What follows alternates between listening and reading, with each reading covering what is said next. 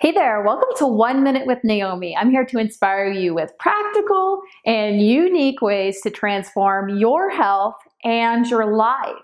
Today I want to talk about nighttime snacking, how you can actually have a little snack at night but not eat anymore.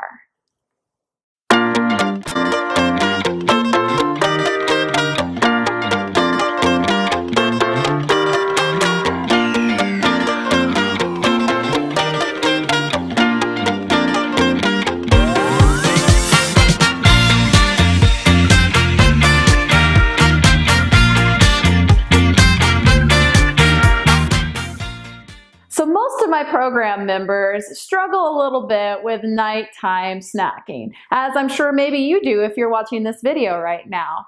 If you are eating dinner and then going to sleep really late, and there's that big time gap in between, of course you're going to get hungry again, right? What do? Do you go for that bag of chips? Do you go for the ice cream? Do you go to sleep early? What do? Here's one way that you can feel like you're eating more without actually eating more. Take that dinner that you have at night, whether you're having it at 4 p.m., 7 p.m., whatever. Take that dinner, split it in half. Have half of that at dinner time, and then when you feel like snacking several hours later, have that other portion for yourself ready to go. That way, you are still eating the same amount of food, but at different times of the day. Okay, my minute's up.